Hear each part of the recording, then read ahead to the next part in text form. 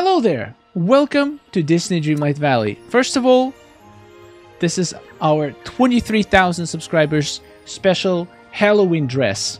The whole outfit. I'm gonna be honest, this is my favorite dress that I've ever made in Touch of Magic. If you want to see the whole process, how this was created, check out the live stream, one of the recent live streams when we designed it. It is absolutely... it's just my favorite dress. I don't think I will ever make anything better than this dress. It just fits Halloween so well. But anyway, I just finished Beast level 10 friendship quest, and this thing was placed in the valley. So I'm kind of curious, how does this actually work?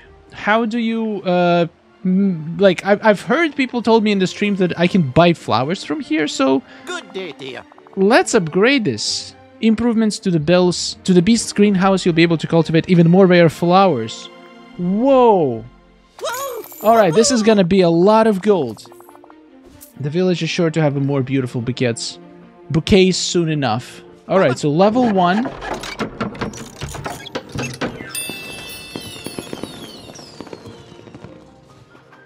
This is level 1, so what does it do? Browse. Flower cap 6. Next flower in 20 minutes.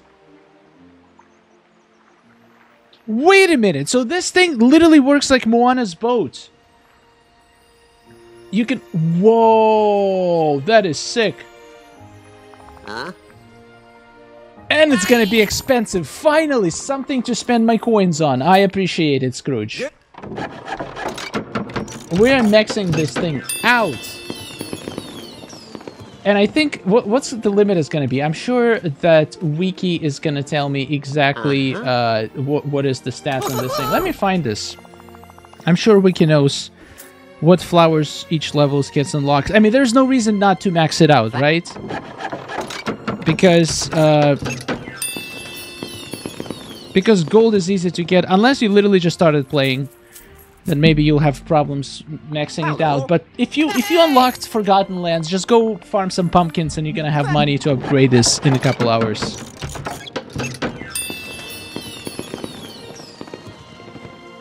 I think living here is a marvelous opportunity. Very marvelous. Alright, Scrooge. 50,000! Okay, this is gonna take the rest of my money. Good. Alright, while I'm upgrading this, let me tell you some information from Wiki about the Beast Greenhouse. So, yeah, you unlock it from level 10 Friendship Quest with Beast. It's a stall which offers free flowers after a set amount of time. It's unlocked during the Beast level 10 Friendship Quest, that's exactly what I said. It provides 2 important benefits. It generates flowers at no cost, without needing to spend time foraging. It can provide flowers from any biome. It's the only source of the red roses. Which flowers appear cannot be controlled, so it's random, it seems like. So the question is, what are the roses even used for? Like, it's cool that we can get this new flower from this stall, but why do we need roses? Alright, greenhouse bay, we crafted upgrades. Upgrading the greenhouse can be done using star coins. Each level adds more flowers and reduces the time it takes for the greenhouse to be available to gather from. So, basically level 1 gives you 4 slots.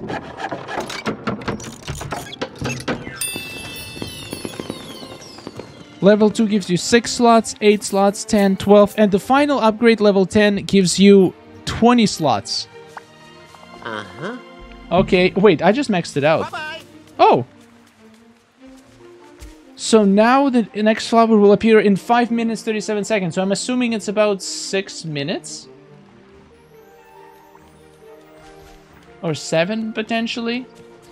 Alright, let's this thing run and let's see what kind of flowers we can get from here. This is fascinating. It looks absolutely glorious. Here we go. Thumbnail acquired. It doesn't look like it's full. It still looks like it's missing some things inside. Oh, we only got 18 out of 20 so far. So I need to wait for like 9 more minutes to see what else is in here. Alright, let's just collect and see what it has. We got 6 roses, orange star lily, purple marsh milkweed. Oh my god, all of this. So we got random flowers pretty much. So it works exactly as Moana's boat, except it does give you a red rose as a unique item. And I have no clue. Let's see if it unlocked any new recipes. It's nice to see the sunshine. I don't know what the rose is used for. Potentially, they can be really good gifts or something you can use to level up characters' friendships.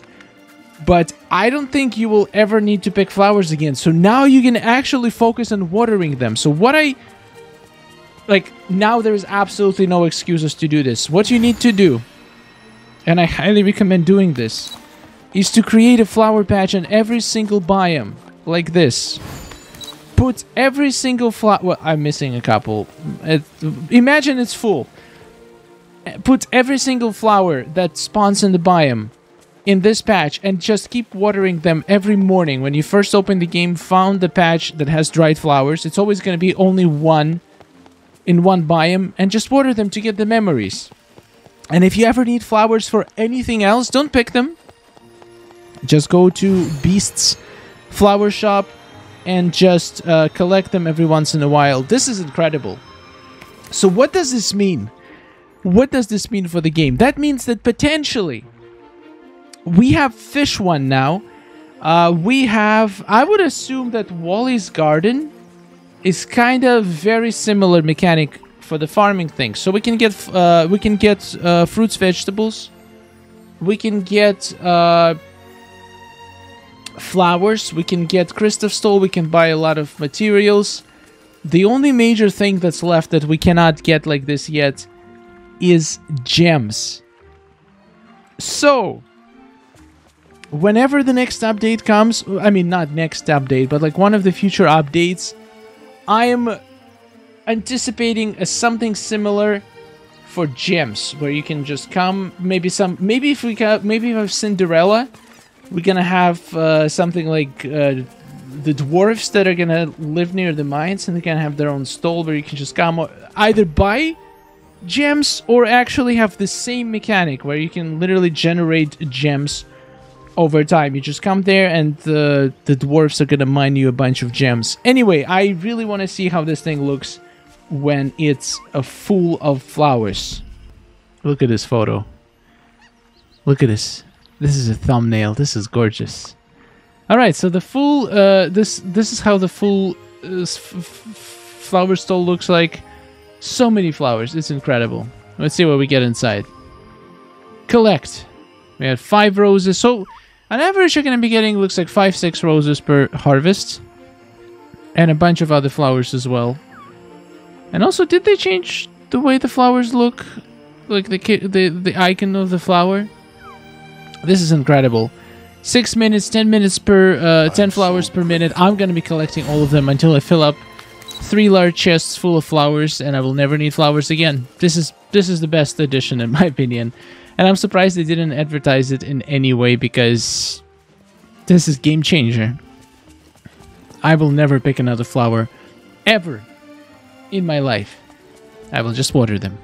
Thank you so much for watching, guys.